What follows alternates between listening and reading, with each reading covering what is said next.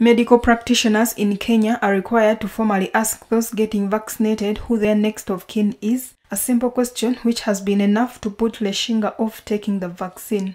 Leshinga urged that to him, that means that this vaccine cannot give you a long life, and they know it, and that's why they are asking them for their next of kin, because this vaccine is going to reduce your years of life. Leshinga commands the respect of many of his tribe's people who have also refused to take a COVID-19 vaccine, despite it being offered free of charge by Kenya's Ministry of Health from supplies donated by the UK government. In Africa, less than 2% of the population on the continent of 1.3 billion people is fully vaccinated against COVID-19. Vaccine shortages continue to plague many African countries, and hospitals in Kenya are seeing more deaths due to COVID-19, but vaccine hesitancy remains a major challenge facing many African countries. Stephen Letipei, a clinical officer at one of the remote health centers that caters to members of the Maasai community, says hesitancy comes from Kenya's colonial past, which may be an indirect way of colonizing us again